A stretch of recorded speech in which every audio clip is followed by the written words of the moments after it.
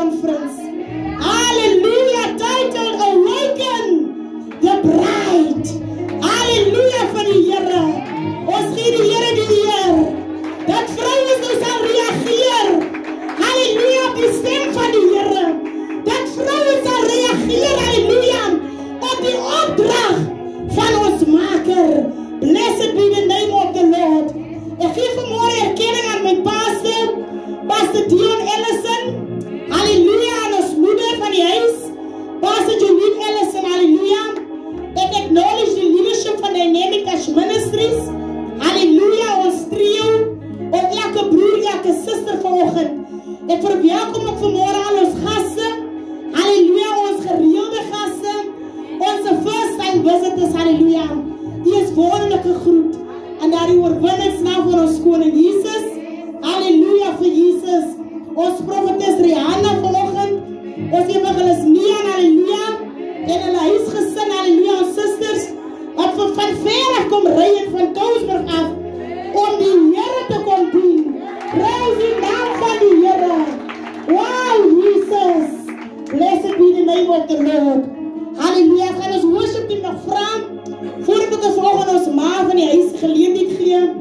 Om julle te verwelkom. Halleluja.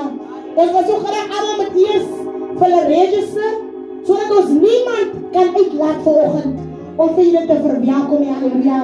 Maar ek vraag die worship team om ons nog steeds volgende te bless, man. Is het een reden geworden om te celebrate? Is het een reden om die Here te loof geworden? Om hem te kom prijs, halleluja. Blessed be the name of the Lord. Worship die bless ons ook met de prijssong.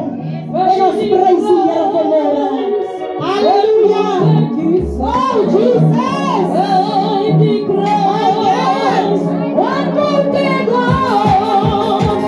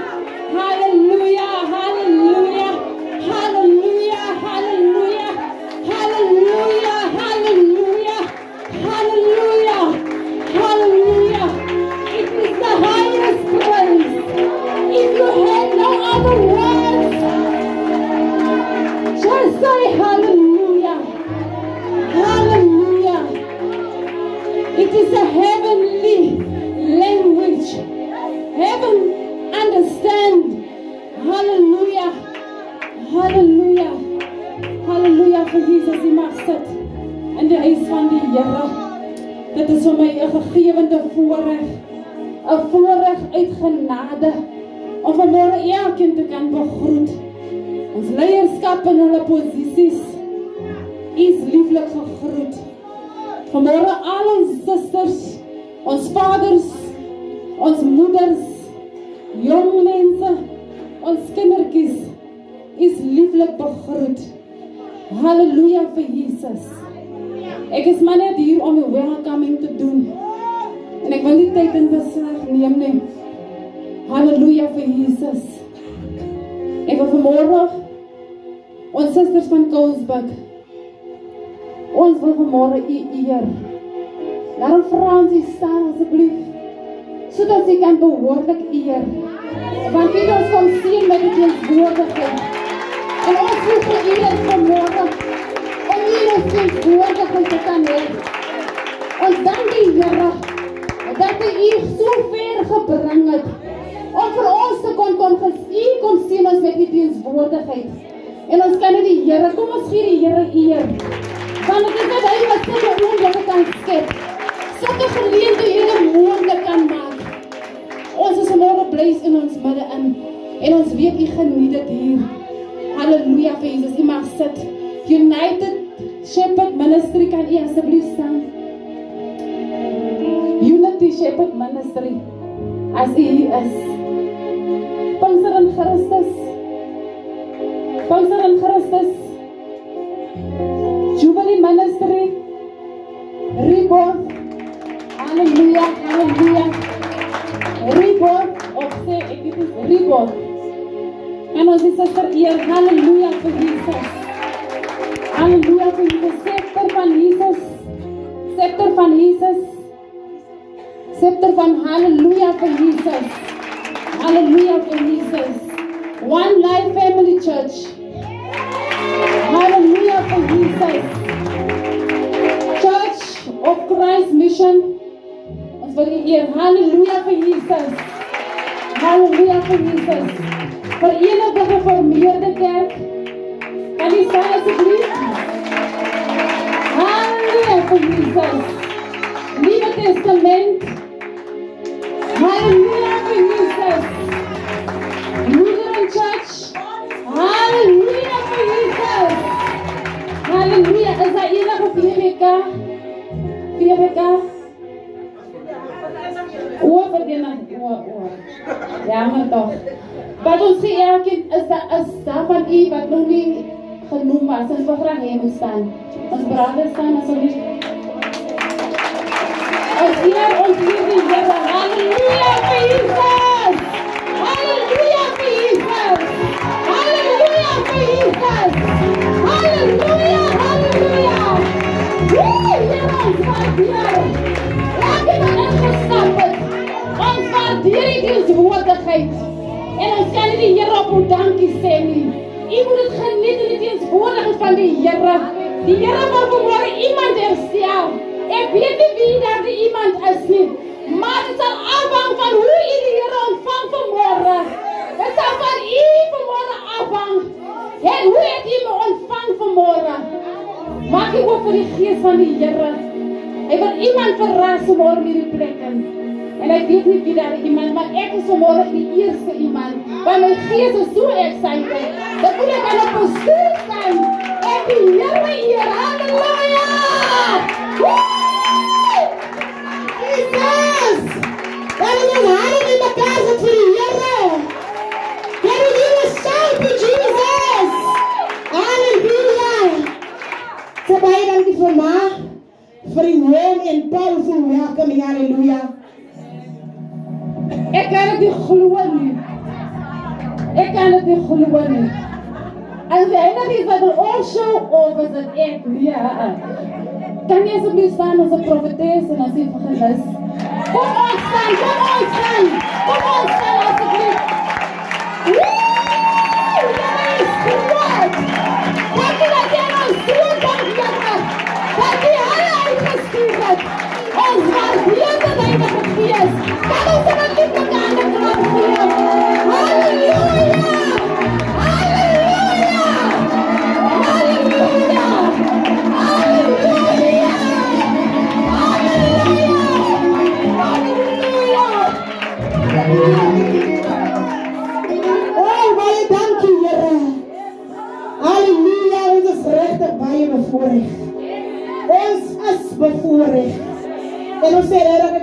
baie dankie. Halleluja. Halleluja. Prys die naam van die Here. Ek voel net soos my ma. Ek smaak ek aan die hele kerkplek hardloop vanoggend. Halleluja. Ek het oorwinning in my hart. Halleluja. In my siel, man. Prys die naam van die Here.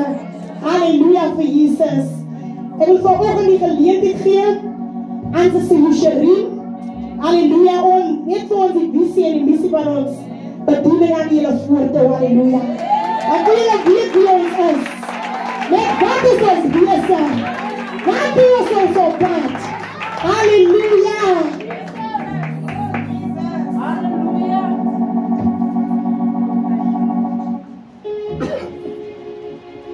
Goeiemorgen allemaal.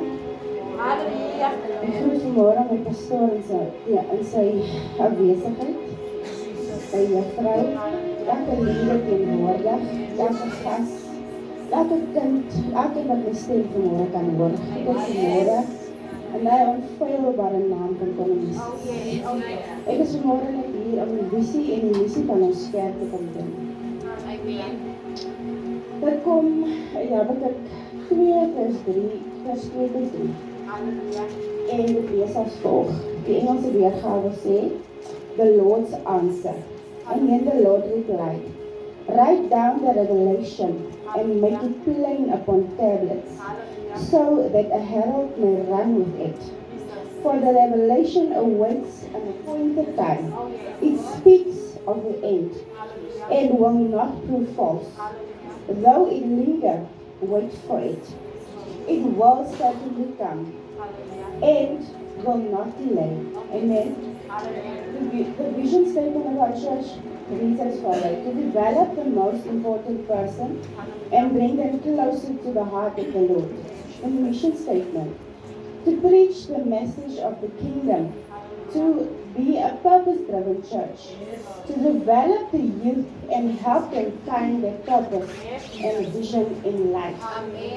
The Lord says in Habakkuk 2, verse 2 to 3, that write down your vision and believe in God's plan for your life. God says write it down and make it plain upon tablets. And believe in His plan for your life, not your own plan, His plan for your life. When you get a vision, when you get a vision, it points to what is coming. It is not just a picture in your mind. It is not something you just imagine. It is God that's giving you a vision for your life. We should start believing in that vision that He has for us. Because most of us, we do not know who we are in Christ. And God says that we have been adopted into His family. We are His own. We do not need to run around looking at people for answers, because God has the answers for us. As ek na my eie lewe kyk en ek dink vir 'n lang tyd in my lewe, ek het geweet wie ek is nie. Ek het begin glo dat die duiwel vir my sê maar jy is niks werd nie.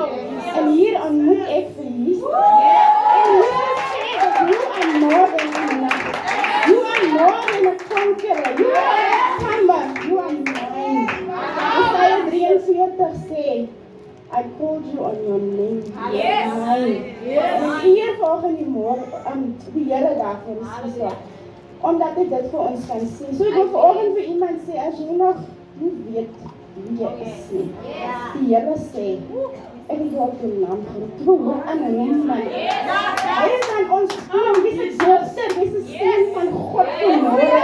So as die duiwel wil kom mors en hy sê, ja, maar jy doen dit verkeerd en jy doen dat verkeerd, dan sê jy, ek is aan 'n koning. My pa is aan 'n koning. So dit is my bemoediging ook vanmôre wat ek vir iemand wil gee.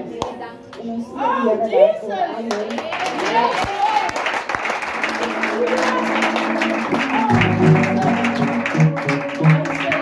Halleluja. Halleluja. Halleluja vir die Here. Sê halleluja vir die Here. Ek is môre voorreg om in die huis van die Here te wees.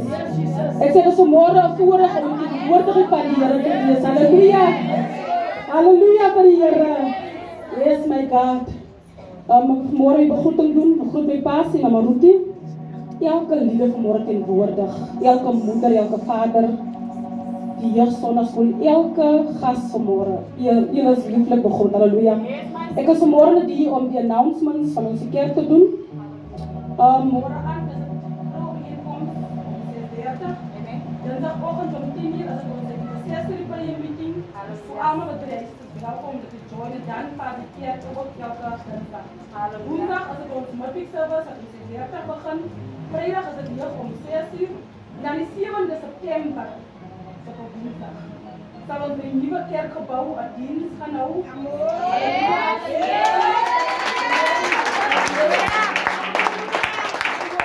Zij moeten aanstellen hier bezig, maar bij die nieuwe kerkgebouw wordt dan Paloranga. Dan is schoonmaak van de kerk van die maand, van september maand, is als volgt. Die derde, dat is Shana en Molly. Die 10e is de Irene en de Eugenie. Die 17e is de Pinky en de Baronis. Mag je zien.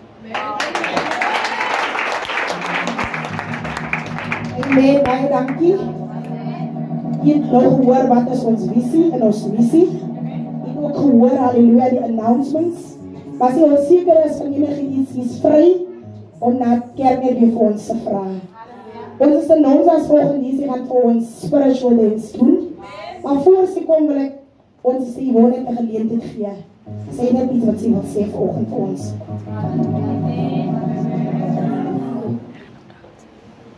Prijs die naam van die Here. Maar my begroeting is vanmorgen in die onfeilbare naam van die Here. Ek groet vanmorgen ons leiers volgens hulle ampe in die kostbare naam van die Here. Ek groet die ampe. Hallelujah, hallelujah.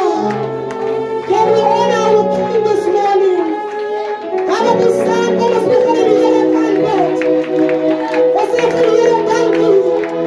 Baie dankie, Here. Baie dankie vir geboorte. Baie dankie, Here. Hallelujah, hallelujah. Hallelujah, hallelujah. Hallelujah, hallelujah. Baie dankie, Here. Baie dankie, Here. Baie dankie, Here. Baie dankie, Here. Dankie, Here. Baie dankie, Here. Baie plan wat u vanmorgen voor jou geeft. En vervullen door, Here. Baie dankie dat u groot het manifesteer. U groot het u heerlijkheid. Baie dankie, Heilige Geest. Ons aanbid u koning. Ons eer die Here, Here. Baie dankie, Jesus. Baie dankie, Heilige Geest. Groot en almachtige ziel. Thank you, Jesus. Thank you, Holy Spirit. Thank you, Holy Spirit. Hallelujah. Hallelujah. Hallelujah. Hallelujah. Thank you, Jesus. Our King is here. Thank you for your glory, God. Thank you for your holy presence, my Father. Thank you that you feel more goodness than one minute. I thank you, Lord. Our Father is here this morning. He is here this morning. Open arms this morning. To meet us this morning. Hallelujah. I thank you, Heilige Geest. Thank you, Jesus. I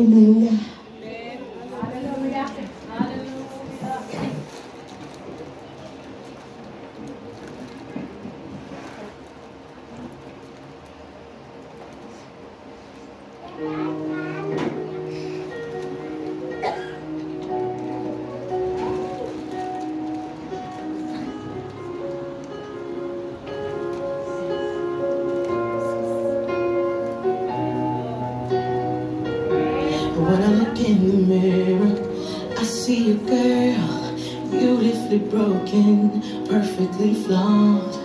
I don't even know how I made it this far. And I'm asking myself questions like, why did I do it? Why did this happen to me? Then I said, you can get through it.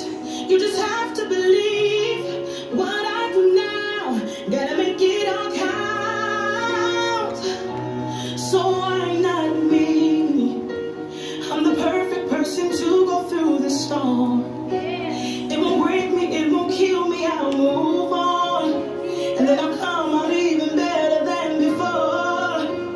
And I'll never see this place anymore. Cause my faith is getting stronger every day. I'm removing everything that's in my way. And the fact that I survived another day makes me say, why not me? Yes! Why not me? Why?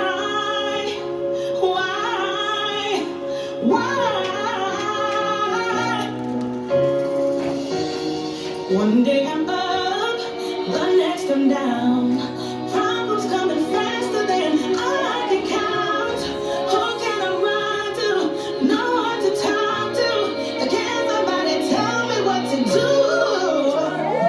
Why did I do it? Why did this happen to me? Yes! You can get through it. You just have to believe what I do now. Gotta make it all count. So why not me? I'm the perfect person to go through the storm.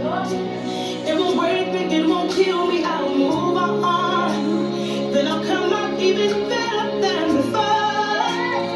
I'll never see this place anymore. 'Cause my faith is getting stronger every day. I'm removing everything that's in my way. And the fact that I survived another day.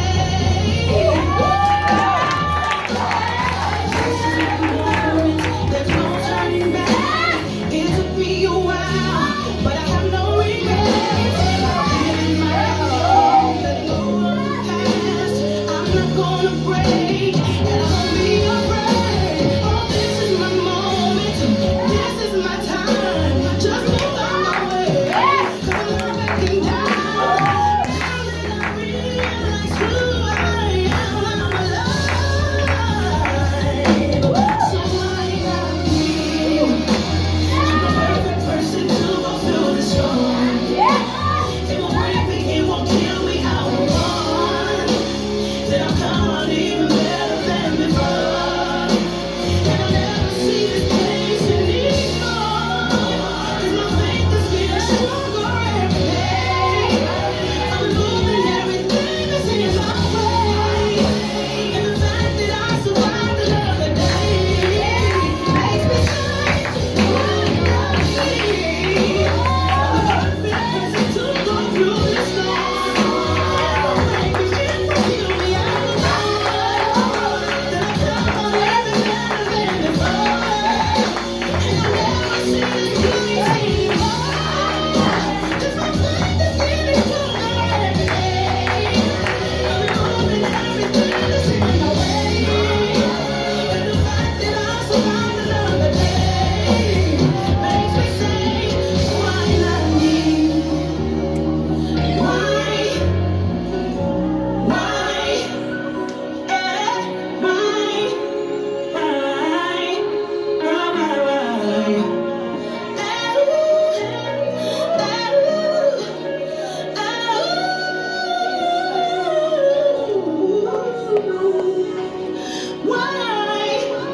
I can make it, I can take it, I won't break. No, no, no, no, no. Oh,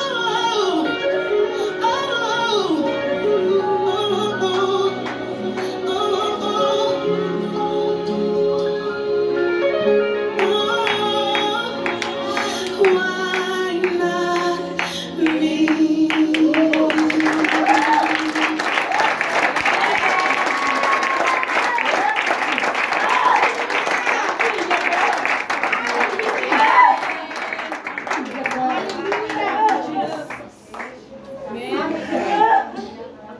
Hallelujah.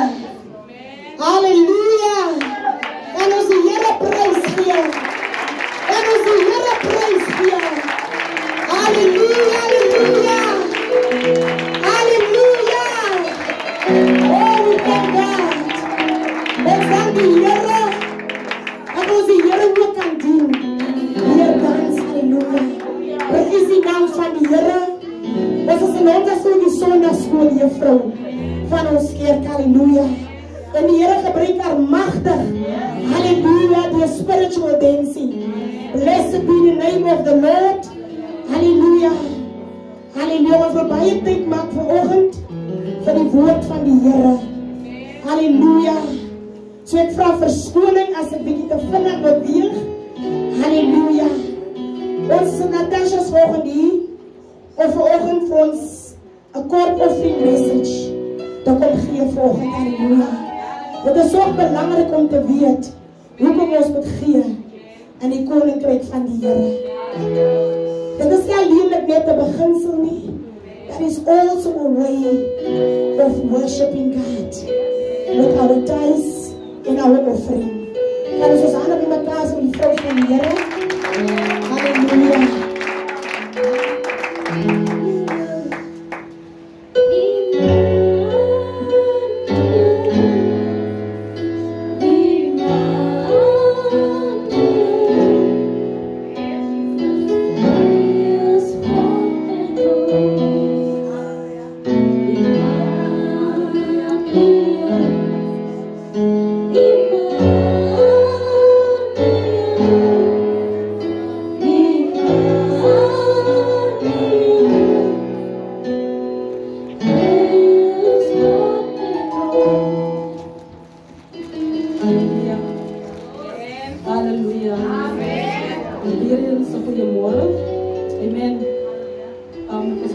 gewoonlik begin met die offering boodskap. Dit kom vanmôre uit Lukas 21. Baie welbekende scripture. Die opskrif is die klein gawes van die arm weduwee. Jesus het rondgekyk en die rykes hulle gawes in die offergaweskas sien gooi. Hy sien toe ook 'n arme weduwee 2 klein muntstukkies daarin gooi. En hy sê, dit verseker ek julle, hierdie arme weduwee het meer ingegooi as al die ander. Hulle het almal iets uit hulle oorvloed in die offergawekis gegooi, maar sy het in haar gebrek alles ingegooi wat sy gehad het om van te lewe. Halleluja. Vanmôre wil ek weer eens iemand reminder te sê, vertrou die Here in die finansies. En hy sal sy seëninge oor die uitstort. Halleluja. Maak vanmôre God deel van die finansies. En hoe maak 'n mens vanmôre God deel van ons finansies?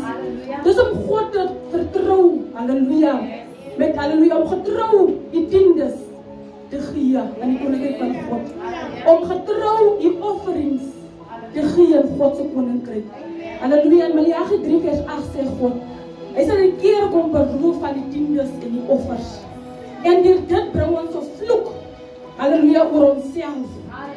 Dan sê in vers 10, bring die volle tiende na die skatkis toe. En om die tiende deel en die offerings te gee, is ook 'n kingdom principle. Halleluja. Dis 'n spiritual act. Halleluja. Halleluja, dit is vanmorgen is nie maklik om offerings om ons tiendes te gee nie. Dit is nie maklik om te sacrifice. Halleluja. Maar God wil vanmorgen hê ons moet hom vertrou ewen met die min. Halleluja. Ons leer vanmorgen Lukas 21. Dat hierdie arme weduwee dan lastes gegee. Halleluja. En ek dink vanmorgen kan ek so relate met dit. Halleluja. Ek wil vir julle net so 'n klein testimony vertel. Halleluja. Ek dink 2 of 3 woensdae terug. Leer die ma by my R20. Ek sê vir my ma, dis my laaste R20. Amen. As ons in my laaste R20. En sy sê vir myself, met die geld teruggee. Nou, hier sê maar hier voor die kerk begin gee, maar vir my die geld en ek sit hom so mee agter sak. Halleluja. Dan kom met die R20 kerk toe. En pastor kom by die offerings gedeel. En die Heilige Gees het duidelik vir my gaan offer uit R20.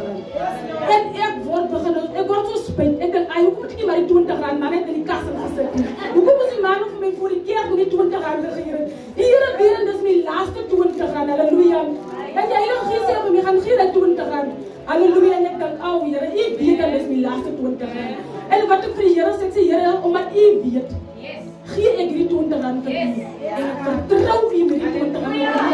Ek vertrou dat U 'n deur sal oopmaak vir my. Halleluja. Want U weet, dis die laaste R20. Bring die R20. Hier is ons iemand wat U wil, met 'n smile kom sit te kom. Halleluja. En Vrydag, presies Vrydag.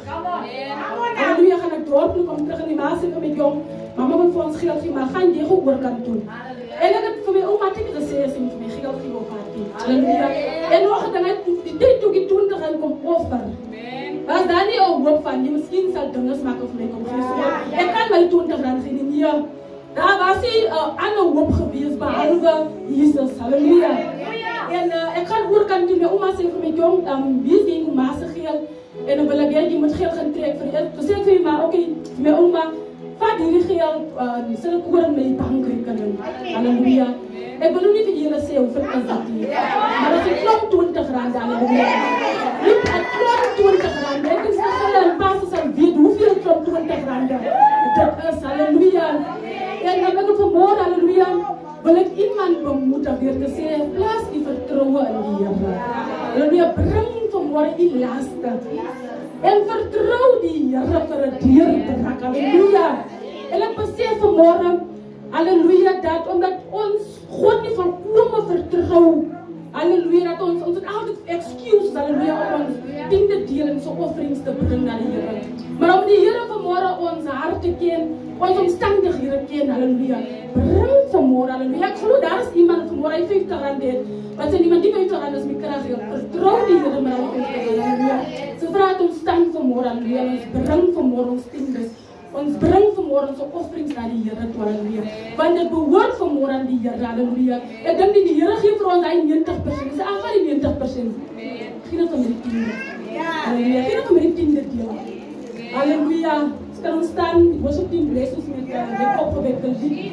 Halleluja. Dat is om geven vanmorgen voor Heer. Yes, my God.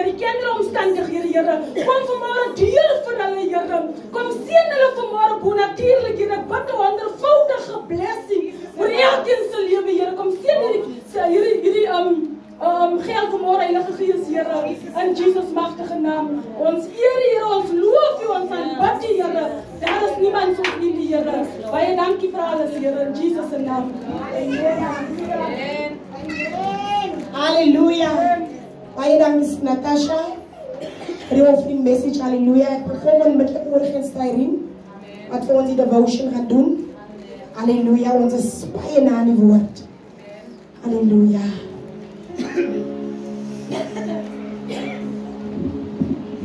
Halleluja. Kan iemand zeggen halleluja? Ik wil iemand zeggen halleluja in die plek hoor. Kan iemand zeggen halleluja? Ik hoor je niet, ik hoor je niet.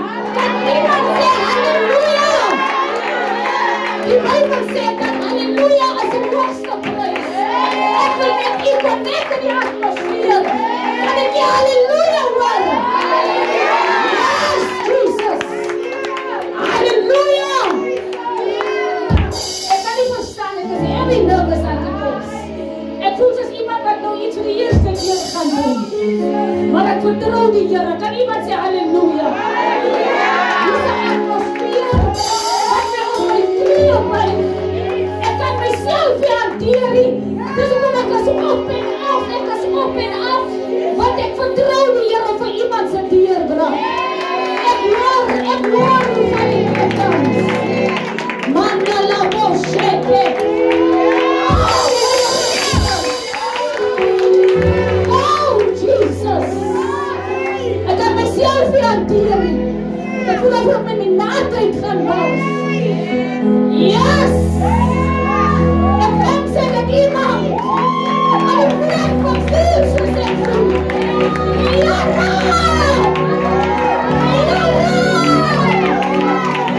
Oh, mijn lieve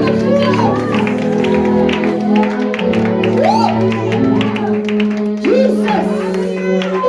Jesus! Look what is there! Zoek van Sharon! Ik liep nog van mij! Dank je, Heilige Geest!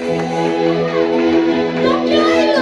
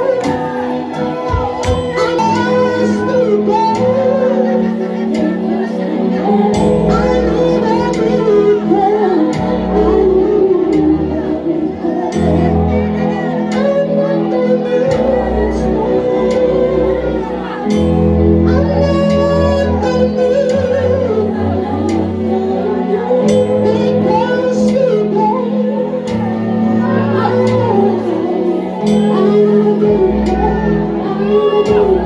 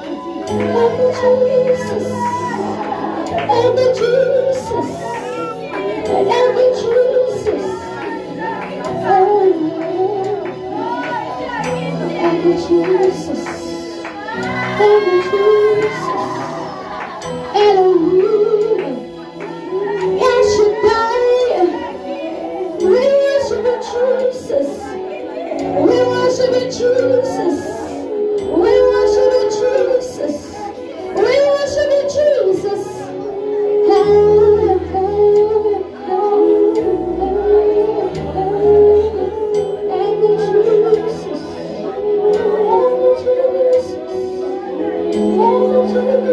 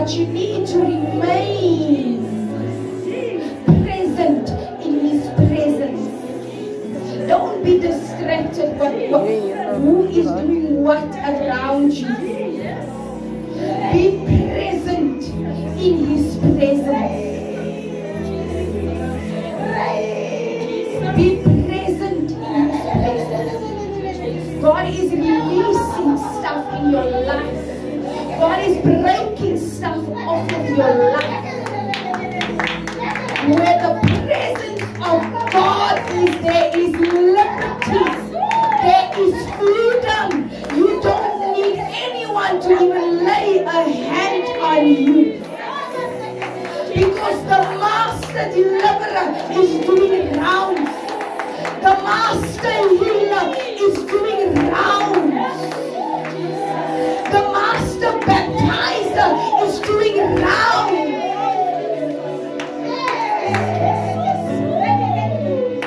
Remain present in his presence.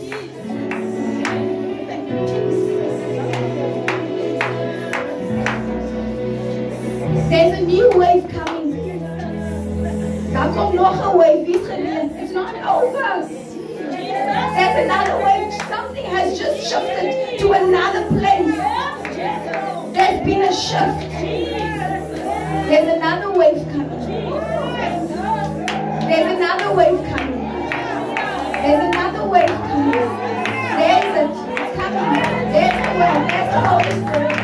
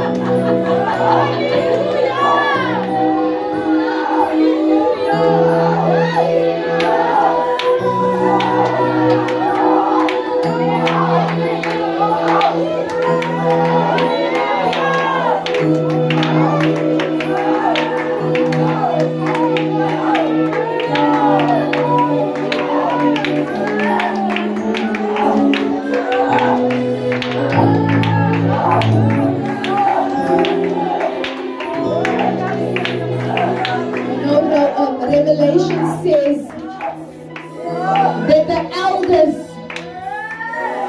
they cast their crowns before the King of Glory. Hulle kroon op, maar hy kroon hulle af. And in worship, they are casting, in middle of this cast, it is violently throwing the crown and falling before the Master and saying, holy, holy, you are splendid, you are beautiful, there is none like you. My kroon is nie eens waardig nie, want U is bo elke ding, elke juweel, Here, U is bloot dat U is waardig.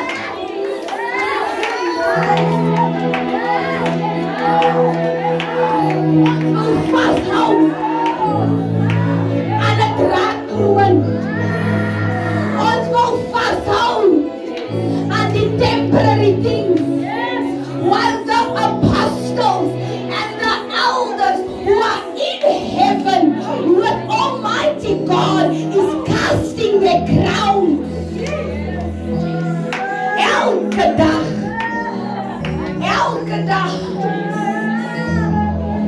Hallelujah. Hallelujah. Gee die Here 'n prys, man. Give God a praise. Because He's worthy. He is worthy. He is worthy. He is worthy. He is worthy. Hallelujah. Hallelujah. Thank you, Jesus. Thank you, Jesus. Thank you, Jesus. Holy Spirit, I pray right now that anything in this beautiful atmosphere that wants to exalt itself above the knowledge of Christ, I pull down every strong man and every thought, and I bring it subject to the authority of Christ in the name of Jesus. Here dat alles, let it remain pure. Let it remain pure in Jesus' name. Let it remain pure in Jesus' name. Baie dankie, Here. Baie dankie, Here. Thank you, Jesus. Thank you, Jesus. Thank you, Jesus. Bless your word. Bless your word, Holy Spirit. Bless your word, Holy Spirit. Bless your word, Holy Spirit. Here, U ag die woord hoor as U eie naam. Laat die woord uitgaan. Let your word penetrate. Let your word penetrate to bone and marrow this morning. Los niks nirre wat nie daar moet wees nie. Los niks nie, Here. Thank you, Jesus. Thank you, Jesus. Thank you, Jesus. Thank you, Jesus. Thank you, Lord. Thank you, Jesus. Thank you, Father. Thank you, Lord. Thank you, Jesus. Thank you, Jesus. Listen, church, I want you to stay present in His presence. But I want if you, as the word of God is going out, keep your eyes focused on Jesus. Keep your eyes focused on Jesus. As a belief medicine, we have become a generation of people lovers. Ons hang die mens aan. And we should Jesus. Remain present in His presence. Let Him be the highest order in this house. Because He alone is worthy. In Jesus' name. Thank you, Lord. Thank you, Jesus. Thank you, Jesus. Thank you, Jesus. Thank you, Jesus. Thank you, Lord. Thank you,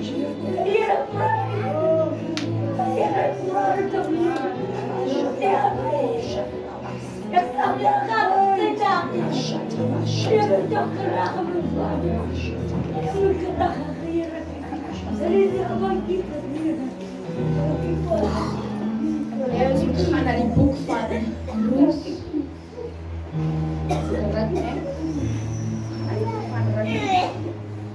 Jesus' name.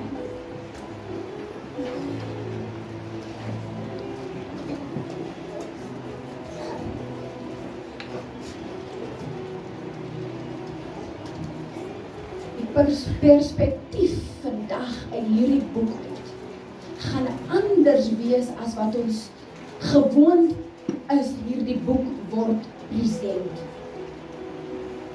Want die Here is besig met die bruid van Christus. Halleluja. Ek wil julle groet in Jesus naam. I want to greet the leadership of this church.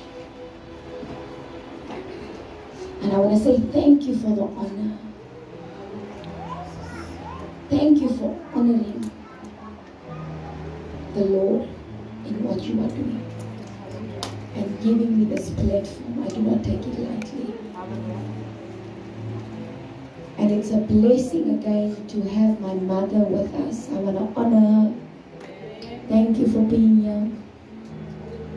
God bless you. And I want to honor my husband and my children. Thank you for allowing me to do the work of God. Thank you for understanding that God has called me. And thank you for releasing me. In Jesus' name.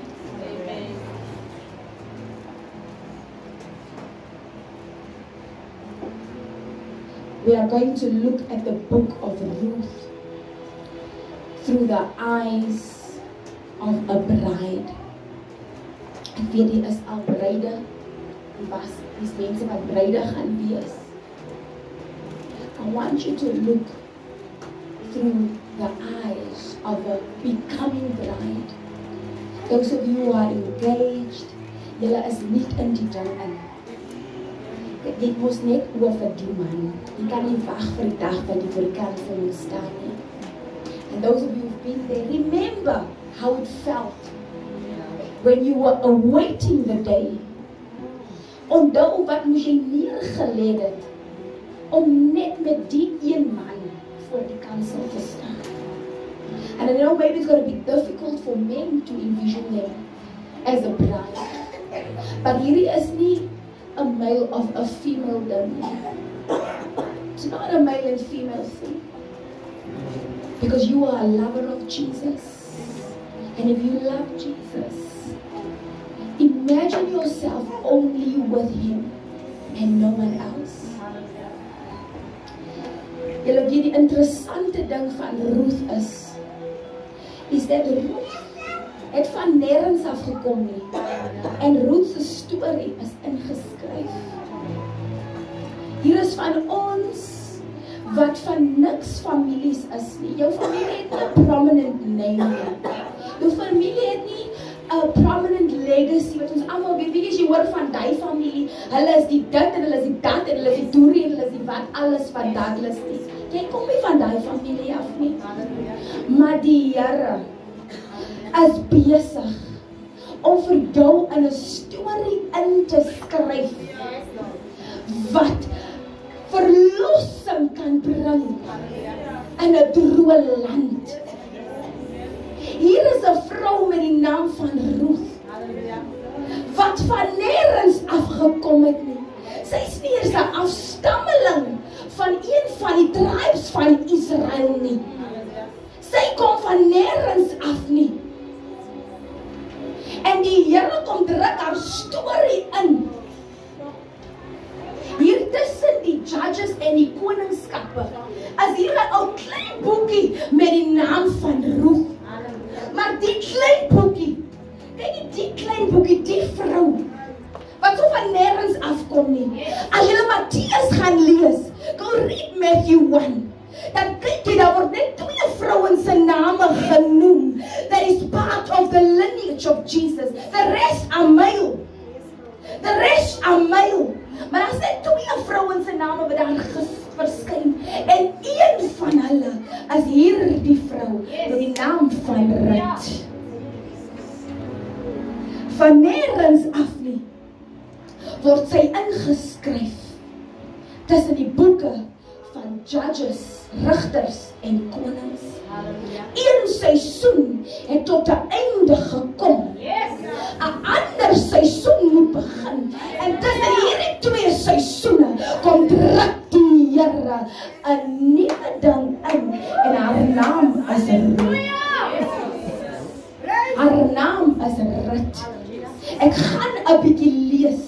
So bear with me. Bear with me. I'm reading from Judges 1. Ek hoop die mense wat Engels verstaan, maar kyk my TV in Engels in.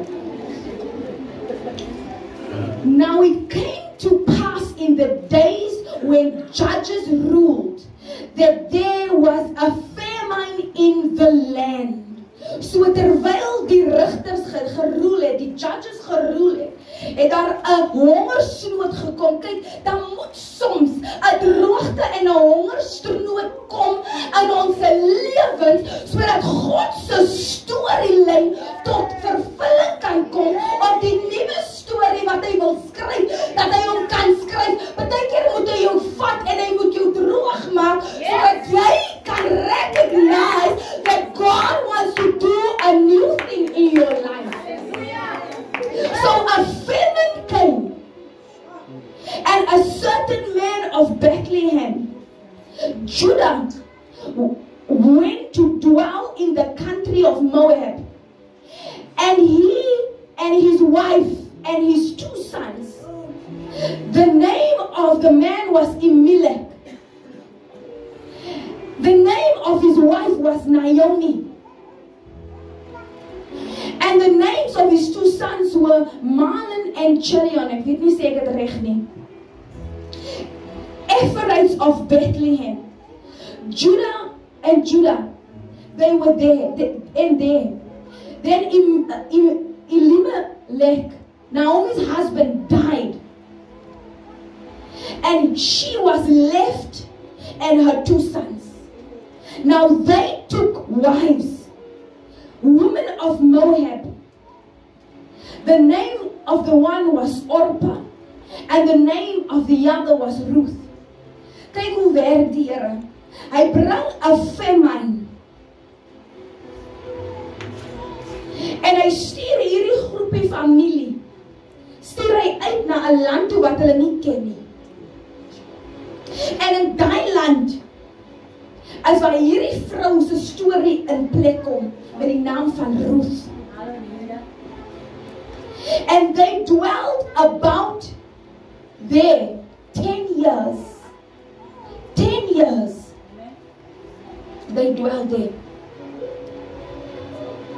Then both Mahlon and Chilion also died. So the woman survived her 2 sons and her husband. And then she arose with her daughters-in-law that she might return from the country of Moab. For she had heard in the country of Moab that the Lord has visited his people by giving them bread. For she has heard that the Lord had visited his people by giving them bread. Therefore, she went out from the place where she was, and her 2 daughters-in-law with her, and they went on the way to return to the land of Judah. And Naomi said to her two daughters-in-law, go return each to your mother's house. The Lord deal kindly with you, as you have dealt with the dead and with me. The Lord grant that you may find rest in each of your husband's house. So she kissed them, and they lifted up their voices and wept. And they said, ek gaan eers klaar lees voor ek aangaan. So she kissed them, and they lifted up their voices and wept. And they said to her, surely we will return with you to your people. But Naomi said, turn back, my daughters. Why will you go with me? Are there still sons in my womb, that they may be your husbands? Turn back, my daughters, go, for I am too old to have husbands. If I should say I have hope, if I should have a husband tonight and should also bear sons, would you wait for them till they were grown? Would you restrain yourselves from having husbands? No, my daughters, for it grieves me very much for your sakes, that the hand of the Lord has gone out against me. That they lifted up their voices and wept again. And Orpah kissed her mother-in-law, but Ruth clung to her. And she said, look, your sister-in-law has gone back to her people and her gods. Return after her. But Ruth said, entreat me not to leave you or turn back from following after you. For wherever you go, I will go. And wherever you lodge, I will lodge. Your people shall be my people. And your God, my God. Where you die, I will die.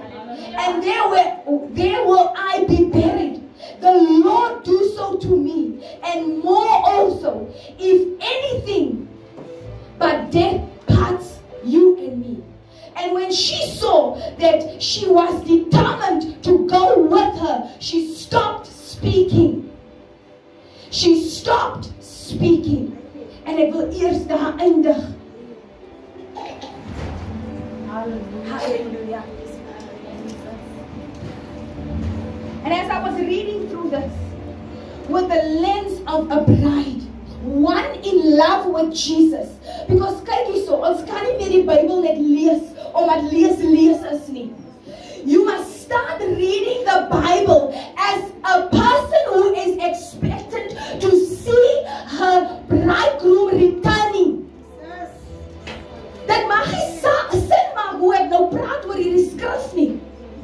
Maar ek sit myself in die skoene van 'n bruid wat wag vir haar bruidegom en ek vra die Here. En hy sê vir my, Rehana, kyk na Ruth. Kyk na die manier hoe sy wandel en hoe sy handel teenoor Naomi. En hy sê vir my, hy gee vir my hierdie revelation, hy sê, Naomi represent Christus. Yes. Hallelujah. En vanoggend sê my man vir my, hy sê vir my, weet jy, ek luister so wat jy sê oor Naomi. En die Heilige Gees sê vir my, Naomi is twofold. She's also representing the Holy Spirit. Yes. And it is profound because it is so. Hallelujah. Hallelujah.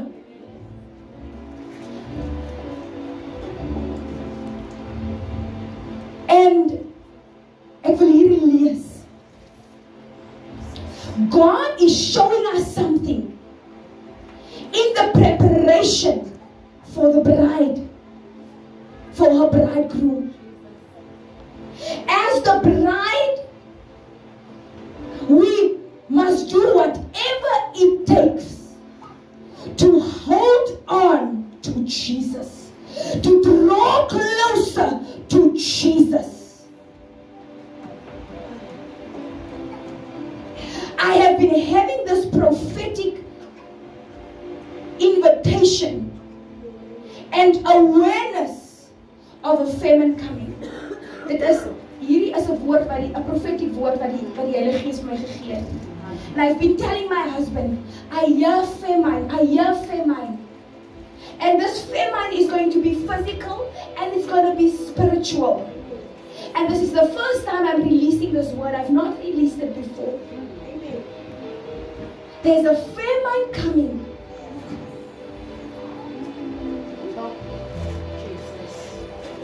And I just thought of this famine. There will be a shortage of food, spiritual food and physical food. And this famine will affect all of our lives. Hallelujah. And as the bride, this famine is going to test our characters. Just as the character of Ruth was tested and the character of Orpah was tested, we will be tested. We went through COVID. COVID is nothing. COVID is nothing. We are going to see more sickness. We are going to see more death, spiritual and physical. We're going to lose many things. But are we going to be roots in this hour? There's a changing happening. And that's why there's a call for the bride to awaken. There's a changing of season that is happening. And the bride must awaken. Because the bride cannot miss what God is doing. Because if the bride is focused on her circumstances, if Ruth was focused on losing her husband, if Ruth was focused, you guys know that, and the highest calling for a woman was to get married and have children, to bear, to be fruitful. And that's why Naomi said to them, gaan ek dan weer kinders kan baar? Gaan julle kan wag vir hierdie kinders om te kom? The reason she put that out was to say that is niks. Die ding wat julle waaragtig gaan vind in julle community. The desires that you have to become a mother. The desires that you have to become successful. The desires that you have. Ek kan nie meer die desires vervul nie. But the end time church says, the end time church responds like Ruth. The bride of Christ responds like Ruth because we won't be tested. We won't be tested.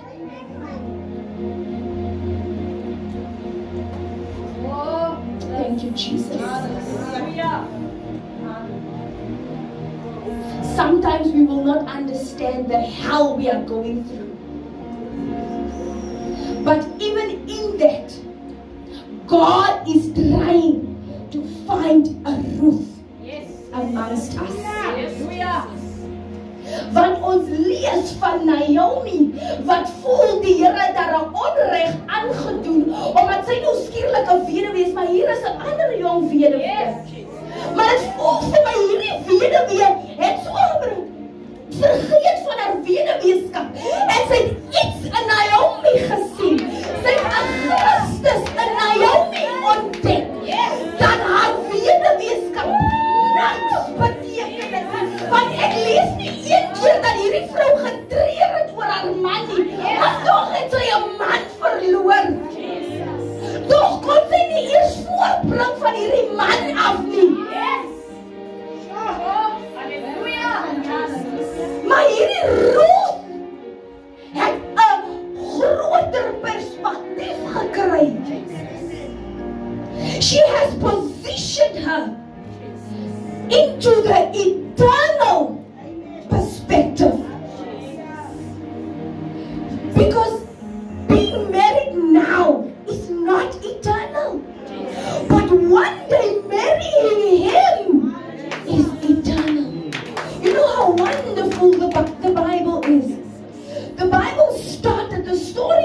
started with a marriage. In the beginning, in Genesis, it started with a marriage. Then we see Jesus coming out into his ministry the first time. Where do we find him? At a marriage. We find him at a marriage coming out. He's telling us something. I said for I am preparing the best for last. Hallelujah. Then we get to Revelations. Mensen, ek het daai chapter oor en oor gelees. Waar die troue juffrou gebeskryf word van my en my bruidgroom. Because ek dink mos ek is baie spesiaal. As ek die Bybel lees, dan sien ek net vir Rehana. Ek sien net vir haar saam met Jesus. En as ek lees hy trou wat so beskryf word, maar dan sien ek die pragtige bruid wat ek is. Kan jy jouself so sien? Because if you can see yourself as an expectant bride waiting for a lover,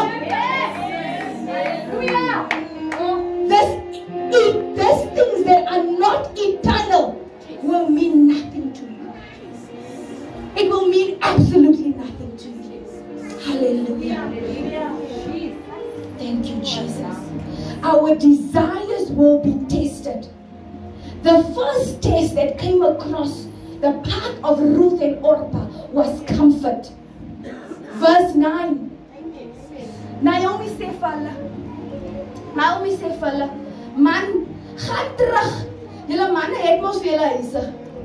As ek dit nou moet plain maak. Gaan julle manne het vir julle huise opgesit. Comfort. Hoeveel van ons is comfortable? How many of us is challenged with comfort and we accept it? We accept it. Ons kan nie eers opstaan om te bid nie because ons beddens is te comfortable. We cannot get up to meet the King of Glory because we are too comfortable. If you go read Song of Solomon's 5, you see the bridegroom coming to knock. And the bride answers and says, wie is daar? En hy sê, dis ek, jou bruidegom. En sy sê, hoor haar respons. Hoor haar respons is Radie. Ek het klaar my garment uitgetrek. Ek is gemaakt en ek slaap in my warme bed. Hoe kan ek weer my voete voel, maar ek het hulle klaar gewas? Halleluja. Oh, isn't that us? Isn't that us? Ek sê vir my man, ek moet repent. Here, ek moet repent. Want ja, die desire is daar, die begeerte is daar. Maar dit is nie genoeg nie, want ek is dan nog comfortable. Ek is dan nog comfortable. En toe sy uiteindelik opstaan, om die deur oop te maak, toe sy nie meer daar nie. Toe sy nie meer daar nie. Comfort. Comfort will have you miss the invitation to intimacy with the bridegroom king. Hallelujah. The second test is represented in verses 11 and 13.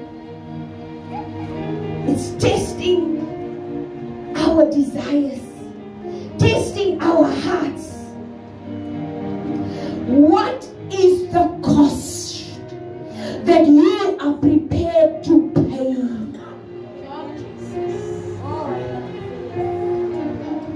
My husband was explaining last night when we were fellowshipping. You know, it's easy to see people standing there in front, people moving in the the flow of the Holy Spirit, people being anointed, and then we desire, ons wil ook daar wees. But are you prepared to pay the price? Are you prepared to give a sacrifice that cost you something? Yes. David says, I am not prepared to sacrifice anything that to my King, my God, that will cost me nothing. Are you prepared to sacrifice? Die vraag was gestel aan hulle. Ek kan nie meer kinders baar nie. Julle kan nie weer trou uit my uit nie. En toe Orpa die storie so kyk, toe sê sy, ja, maar dit is waar en dit is 'n redelike. Is redelik. Dit is 'n verduideliking hier. En ek het dan 'n begeerte om te trou. Ek het dan 'n begeerte om 'n familie te hê. Ek het dan die begeerte. En terwyl ek in hierdie begeerte is, gee ek maar my siel vir my af nou. Hierdie man sê dan of my nie, hy gaan my trou. So kom ons doen wat hy dan. Hallelujah. Are we prepared? Are we prepared to say no? My man het al vir 'n werk nee gesê, mense wat, kyk jy kan lank al 'n kar gery het. But the cost.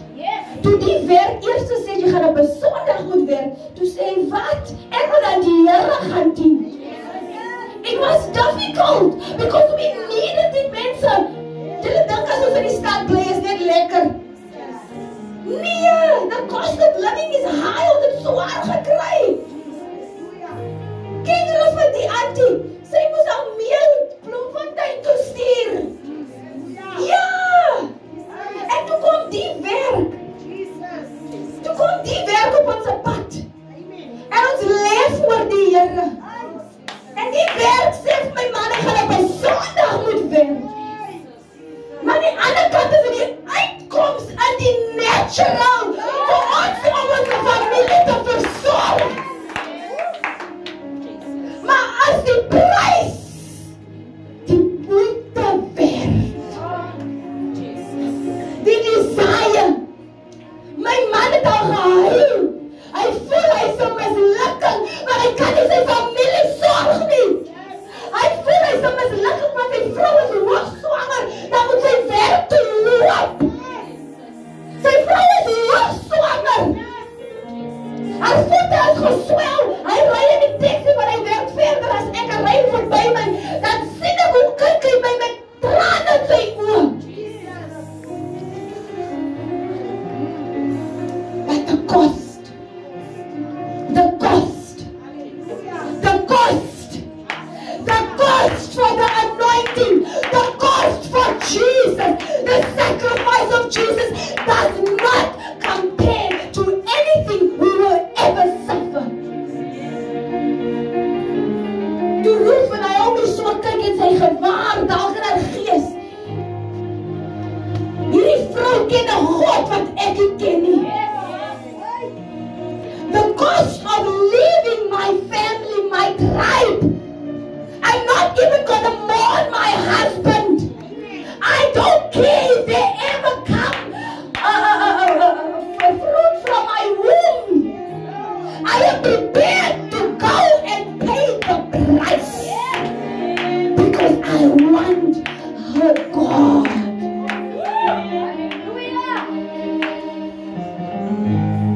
It is not easy. It will never be easy.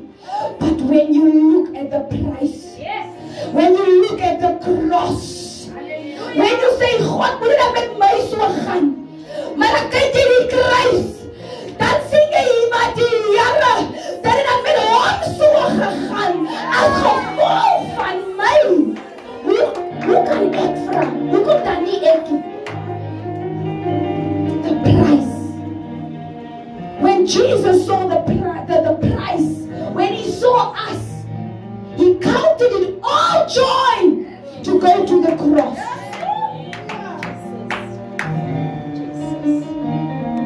Richie het 'n droom 'n paar tye gelede. Kan ek net die stukkie share van die kruisboekie? okay? This child doesn't like violent movies. He doesn't even like to watch The Passion of the Christ. He's never watched it until the end. And God gives him a dream. Ek hoor een die oggend, hy loop op en af, hy kan nie slaap nie. En die oggend sê vir ons, Mami, die Here het my na die kruisdood van Jesus toe gevat. Ek het alles gesien. Mami, die kruis was nie bruin nie. Die kruis was bloedrooi. Jesus het niks bloed in sy lyf gehad nie. Hy het gelyk soos 'n gedierte. Ek kon hom nie recognize nie. Die prentjie van Jesus het my die slaap uitgehaal. Toe kon ek nie verder slaap nie. Want ek het gesien hoe hy gelyk. Hy was naked. Hy was koud. Sy gesig was gemors. Jy kon nie gesien het as het 'n mens of 'n dier wat daar hang nie. Die kruis as nie bruin nie. Die kruis as bloedrooi. Hy sê van daar is niks bloed in Jesus se lyf.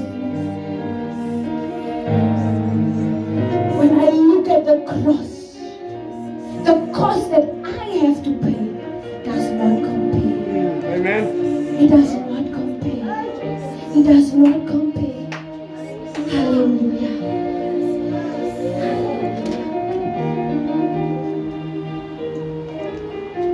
Jesus says to us, take up your cross and follow me. He says, I am a jealous God. I want all of you. Nie net half nie, net dit wat jy dink jy moet vir my gee nie. I want everything. Are we prepared to give everything? Are we prepared to give everything? Test 3 comes. Test 3 comes and we find it in verse 15.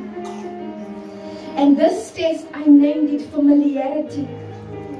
I named it familiarity. Naomi challenges her to send her back to what she's familiar with. That which she knows. That which is important to her.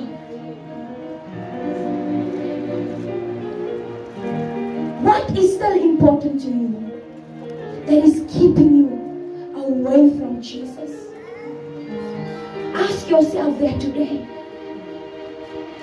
En ons sien dat hierdie was die laaste test. Orpa nou al omgedraai by die tweede test. Maar hier staan Ruth nog. En Ruth sê vir haar, niks. En dit is nou my weergawe van wat Ruth gesê het. And I'm just looking at Naomi and I'm seeing Jesus. And as I'm as I'm picturing myself as the bride, and I'm standing in the shoes of Ruth, I see this response as she's looking to Jesus and she says, but Jesus, you are my reward. Yes. Jesus, you are my portion. Jesus, you are my everything. Nothing compares to you. Nothing else matters if you are not in it. If you do not take preeminence in my life, nothing else matters. This is what I hear Ruth says. You know, Jesus said to some of the disciples, he says, in Luke 9 verse 58, they say vir hulle, die seun van die mens het dan nie 'n plek om sy kop te lê nie. And if you read this Bible, you see the response of Ruth. She says, I will lodge wherever you lodge. So when the disciples said, Jesus, ek worry nie as jy sê die seun van die mens weet nie om sy kop te lê nie. That's Ruth saying that to Naomi. She already said it. Where you lodge, I will lodge. Where you take me, I shall go. Yes. Where you lead me, I will follow. Yes. Jesus. geweet het hoe hy sy familie gaan sorg nie. He fixed his eyes on Jesus. And when he fixed his eyes on Jesus, and I knew that this husband of mine is a praying one. This husband of mine hears from God. I didn't question him once. Because I said, if you look to Jesus, who am I not to? I will look to him too. I will look to him too. And it's time that the bride awakens and that she only has eyes for Jesus. That she only has eyes for Jesus.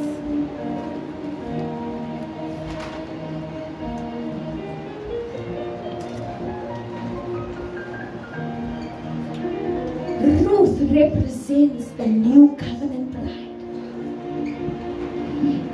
You know, when you read further in chapter 3, you see opportunity comes to Ruth.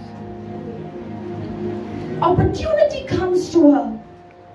But Ruth is so focused on Jesus, being Naomi, representing Naomi, that she doesn't even see this opportunity. Kyk hierso, because my daughter kreeg gisterand a scripture, and the scripture that she received in worship was where the enemy came to tempt Jesus in the wilderness. Where he said to Jesus, hier is alles op 'n silwer platter, alles kan joune wees. Alles kan joune wees. An opportunity came to Ruth, but she was so focused. Nee, ek moet eers terug gaan en gaan hoor wat sê Naomi oor die saak. I must first go and see what Jesus says about this thing. Jong meisies, die mannetjie wat nou gekom het, wie hy is die soet op sy lippe en dis mors. Maar wat sê die Here oor die saak? Is your eyes still on Jesus? En toe Naomi teruggaan, Ruth teruggaan. En dan sien jy mooi duidelik, soos my man my vanoggend gesê het, die prentjie van die Heilige Gees, toe sy vir haar sê, gaan lê daar by die koning se voete. Gaan lê daar by die koning se voete.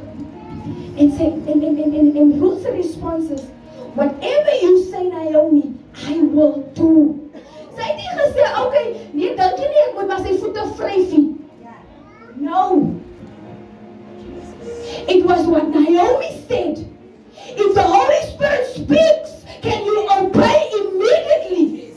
If the Holy Spirit speaks, will you add something to it? Or will you take something from it to please men?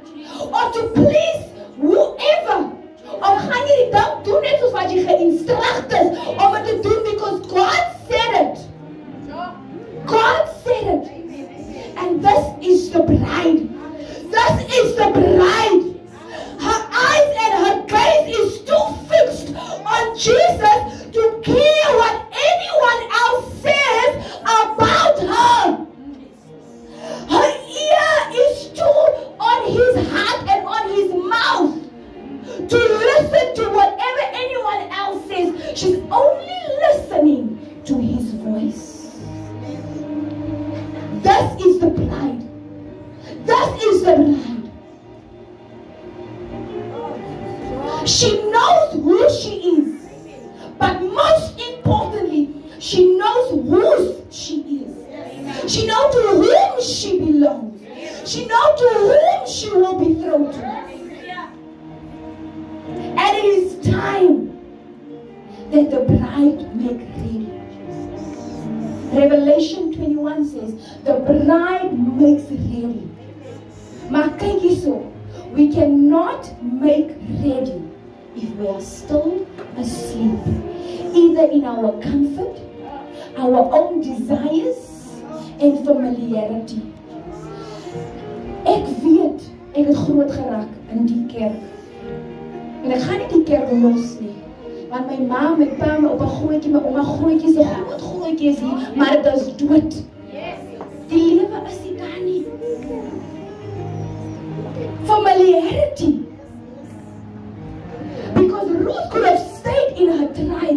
She's familiar. She's familiar with where she comes from. Where she is going, she has no clue. Sy was nog nooit uit Moab uit gewees nie. Sy was nooit uit Moab uit gewees nie. But she chooses to cling to Jesus. I will go where you go. I will stay where you stay. I will do as you say. Amen. Because my perspective has changed. I am seeing myself as the bride of Christ. I am no longer my mother's daughter. I am no longer my husband's wife. I am no longer my children's mother.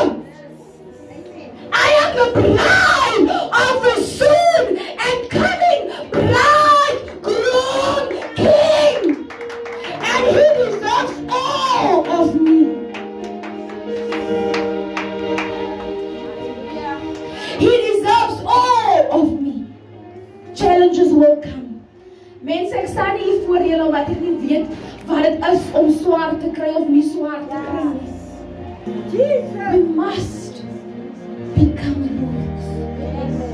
We have to enter in to being the bride.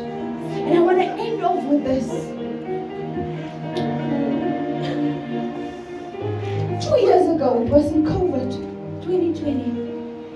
The Holy Spirit takes me into a dream. And in this dream, the Holy Spirit says to me, Rehana, the angel of the Lord is ready and is waiting in his bridal chamber. I didn't understand anything of that dream until I started to search the scriptures. Until I started to see the angel of the Lord is Christ.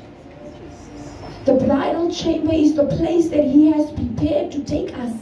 Because in the bridal chamber will happen the consummation of our marriage where we become one. And he wants to take us there. And I said, Lord, but if he's ready, why isn't he coming? And then God the Father said to me, because remember the Bible says only the Father knows the coming of the Son. Not even the Son knows when he is coming. And it is true. And God the Father said to me, can I send my son? Did you see what the bride looks like? He cannot go to her. She will disappoint him. I cannot allow him to be disappointed.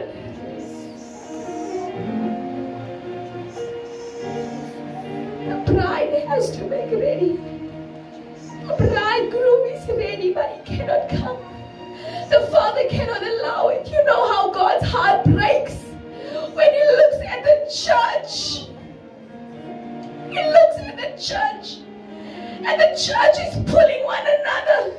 We are fighting with one another. We are destroying each other from the inside out. We have become a virus in our own bodies. We are attacking one another. We are suffocating one another. And the bridegroom is ready. He's already prepared the place where he wants to take us. It is ready. He wants to become one with us. He wants to come and receive us. But we are not ready. And it hurts the Father when he looks. Because what he sees, he cannot represent to his son. The one who left everything. He became of no reputation. So that he can come and set us free. So that he can become sin, sickness, and everything on our behalf. But he is ready. He is ready. We have to make ready. We have to forsake all lesser lovers. Every idol idol that has become greater than God in your life, it must be shattered. It must be broken. As jy jou familie aanhang, jou kinders, jou man, jou ma, jou pa, jou kerk, whatever your werk, today is the day that you make a decision. You have to make a decision. Are you going to leave Moab behind and follow Jesus? Rabashatata basete. Loto domonda le karabashete. Zetanda dada bashala bakura bande. Ruluku shatala basetala. Lemando kushanda lamande kaziando.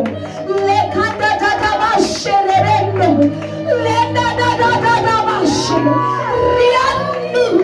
Lekusanda dada karabasianda dada bashere. Lenda dada bashere besoto. Holy Spirit. Holy Spirit. Holy Spirit. Holy Spirit. Holy Spirit. Holy Spirit.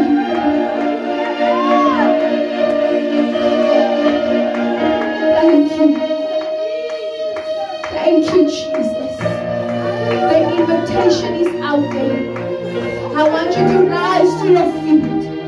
I want you to rise to your feet. I want you to rise to your feet. The invitation has been set. The invitation has been given. The invitation is out.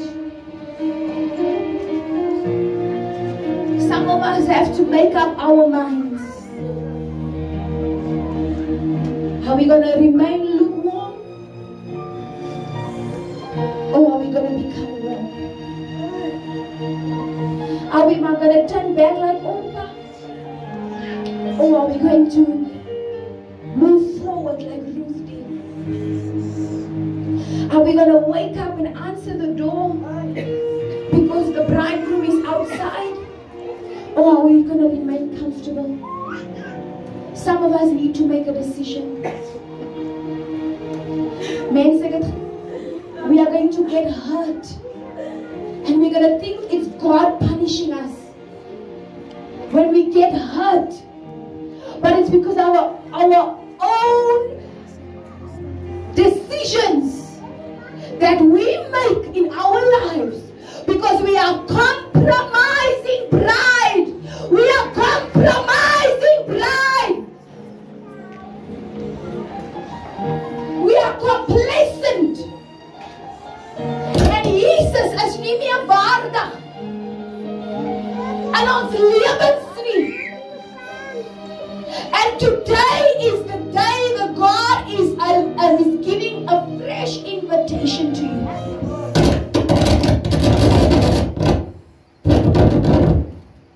It is all or nothing.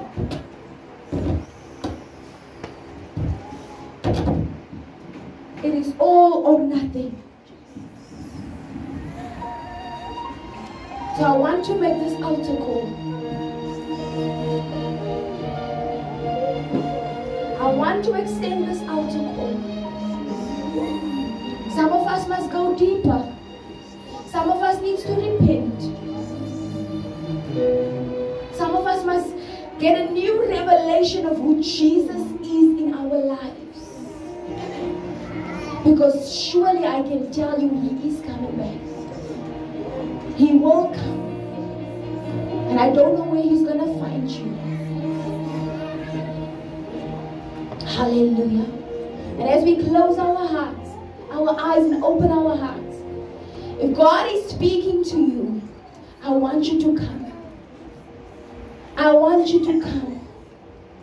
Jesus is coming. Come, man. Don't come. The price that Jesus paid was too expensive for us to still make jokes about it. to still choose our lives over it. It was too great. It was too great. Ek was by 'n werkfunksie verlede week. En dit was Dr. Victor wat daar geperform het en mense het gedans. Bekeer mense wat ek ken. En hulle vra vir Rehana, nou hoekom gaan jy uit? Hoekom is jy so stokstyf? Toe sê ek, hey, ken jy Jesus? Ek het betaal vir my sonde. Dat ek nog moet deel het aan die dinge van die wêreld. Ek kan nie. Ek kan nie vandag dans op Dr. Victor en Sondag wil ek gaan worship nie. Wat 'n gemors het ons gemaak van die Here. Wat 'n gemors het ons gemaak van die Here.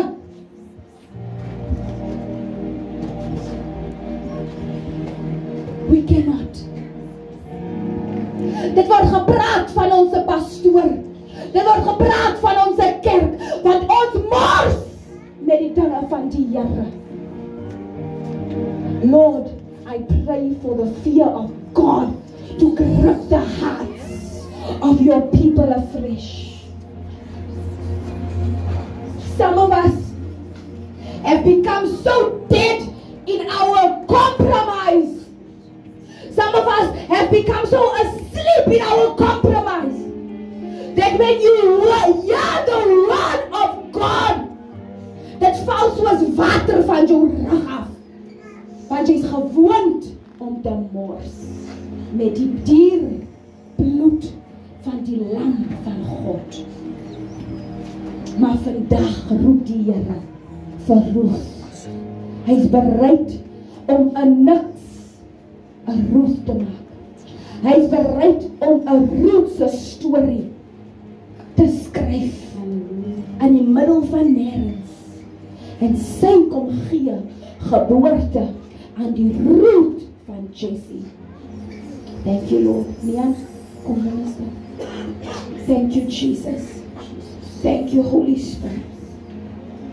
Thank you, Holy Spirit. Thank you, Jesus. Father, I stretch my hands. I stretch my hands. You know each and every one standing before me. You know what they are in need of. You know what the cry and the desire of their hearts are this morning. Are you calling them deeper? Are they laying down stuff? Are they saying yes to only you? Are they leaving behind lesser lovers? Are they leaving behind secret sin? Are they leaving behind the familiar? Are they leaving behind? Are they prepared to pay a price, give a sacrifice that cost them something? Thank you, Jesus. Thank you, Jesus. Thank you, Jesus. You know them, Lord, each and every one standing before you. You know them. You know them. You touch them. You touch them. You touch them. Daar waar jy staan, praat met jou maker. Praat met die Here. Praat met die Here. Daar waar jy staan, praat met die Here. Ek het vir jou nie salvation nie. Ek het vir jou nie 'n hemel nie. Ek het vir jou niks nie. Maar die Here. Die Here.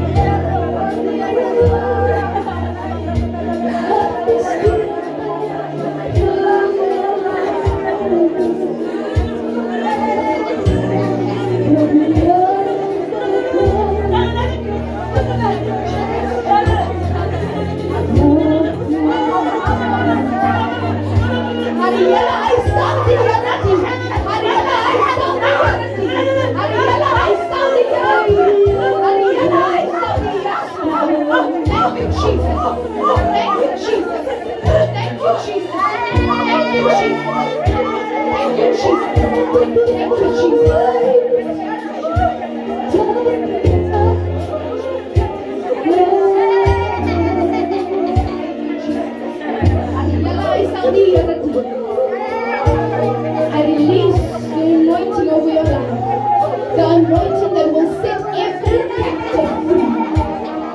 Break every bondage. Thank you, Lord.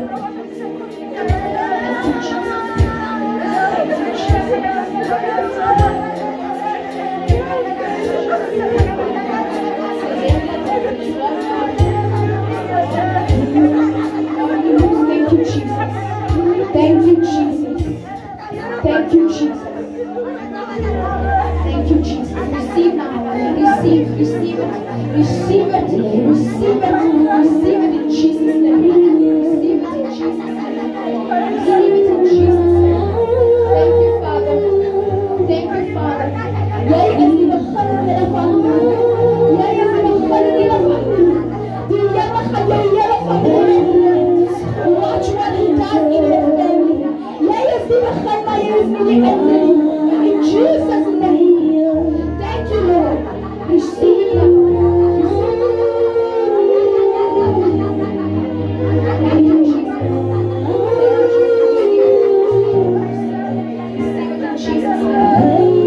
Jesus'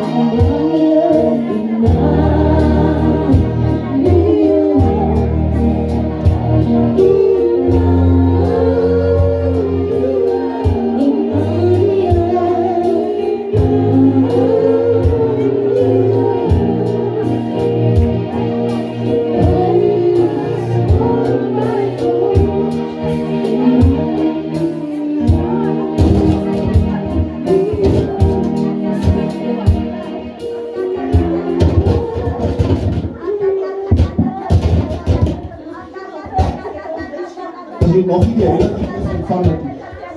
Ek vraag van as jy nog nie die doping in die Heilige Gees gehad het en in tale kan bid nie, as nou jou geleentheid. Ons gaan nie lang maak, ons het 10 minute oor. Ons gaan nie lang maak nie. As jy wil die Heilige Gees doping ontvang, moenie bang is nie. Moenie bang is nie. Kom na vore in geloof.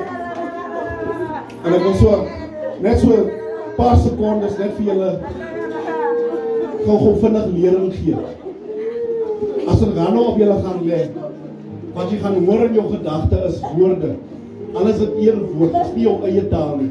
Moenie laat jou mind vir jou sê, jy hoor dit net of jy maak dit op nie. Maak jou mond oop dat dit uitkom. Want jou mind gaan vir jou sê, is maar net goed wat jy hoor, of jy hoor die ene bid so, of jy hoor die een maak so. Nee, as dit inkom, ons moet verstaan en ons moet leer hoe die Heilige Gees praat, want dit kom in jou imagination, in jou gedagte. So ons gaan hande opleg, jy gaan gevul word met die Heilige Gees. En jy gaan in tale bid, maak op jou mond in geloof. Vergeet van wie jy is. Niemand gaan dink jy snoep dit nie, because Jesus kom nie terug van mense wat kerk loop. Ek wil dit weer vir julle sê. Jesus kom vir 'n bruid. En as julle weet wat is 'n bruid? 'n Bruid het klaar verloving ontvang, sy vry nie meer rond nie. Sy het alles afgegee. Jesus kom terug vir 'n bruid, nie vir mense wat kerk loop nie. As dit jy is vandag en jy is nie seker of jy deel is van die bruid nie, staan op en kom en ons gaan vir jou bid. Amen.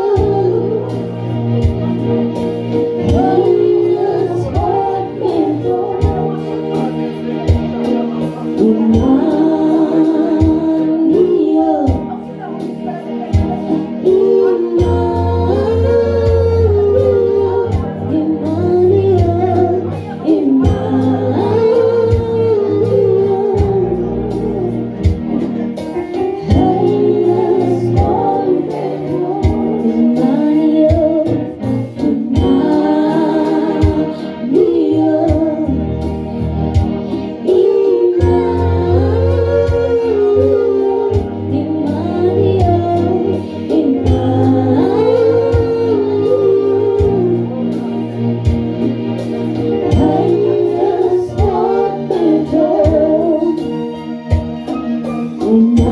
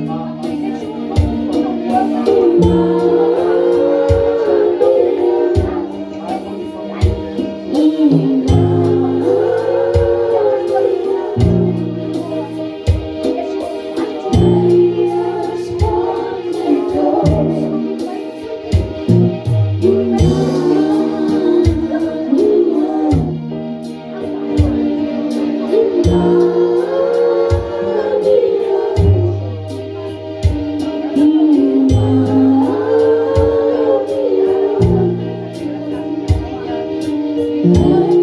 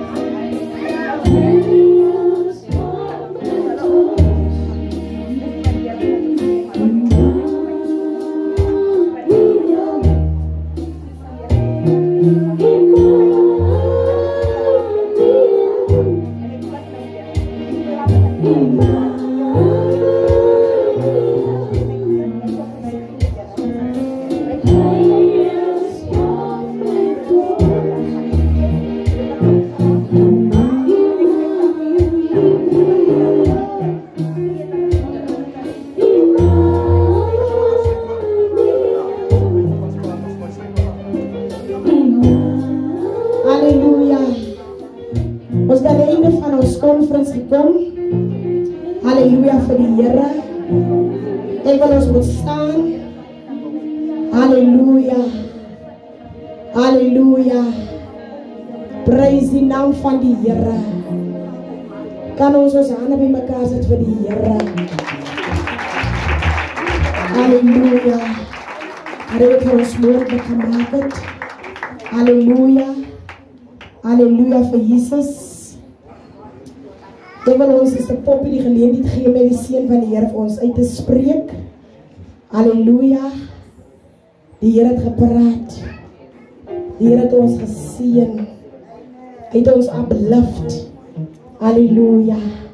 Prys die naam van die Here. Ons verkos dit vir ons seën. Daarna gaan ek die bedankings doen. De machtige genade van de Heer Jesus oor ieder en elkeen vanmiddag wees.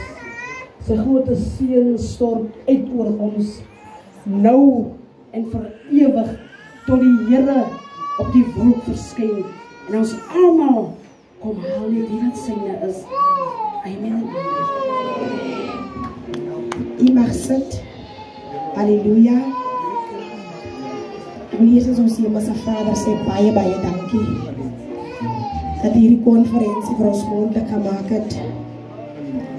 Halleluja. En die doel van hierdie konferensie, surely we will get great testimonies vir die wonders wat die Here en die vrou van die Here se lewe kom doen het. Halleluja. Ek wil eers ook baie dankie sê aan ons moeder, Pastor Jolene Ellison. Halleluja, dat toe sy sê ons gaan 'n vroue konferensie het en ons gaan ons profetes Rehana laat kom. Halleluja, om die spreker te wees van die konferensie. So ek wil ook vir ma sê baie dankie. Van Dynamic Dutch moeders, van elke vrou, van ons verskillende bedienings, wil ek vir u sê baie dankie. Halleluja, dat u so lief is vir ons as vroue van Douglas. Halleluja, dat u ons Rehana laat kom het, en vir ons te kom bless. Halleluja. Blessed be the name of the Lord. Ek wil aan ons sisters van Koolsberg baie dankie sê, dat u hulle so ver kom gery het, net om u so kom seën met u teenwoordigheid. U was 'n seëning vir ons. Halleluja. En ek weet man, die is 'n nuwe verhouding. Halleluja, en ons weet ons gaan weer mekaar sien. Halleluja, want ons is een in die koninkryk van die Here. Mag die Here u seën. Halleluja, daar wat u is in die werke, in die huis, in die ministries. Halleluja, mag die Here u net increase. Prys die naam van die Here. Weer eens baie dankie. Ons waardeer u. Halleluja.